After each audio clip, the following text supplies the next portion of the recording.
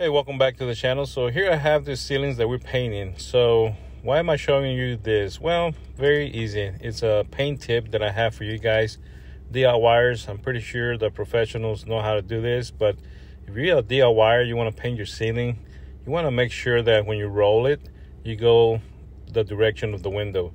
In this case, the window is north to south, or if it's east to west. And the reason we do that is because sometimes the roller will leave a little bit of roller marks if you're not careful, and then that's when you're gonna see some little bit of shadowing with the light coming in. Doing it this way is gonna eliminate that. So anyway, guys, hopefully you guys like this painter DIY tip, and please like and subscribe to the channel, and we'll see y'all on the next one. Thank y'all for watching.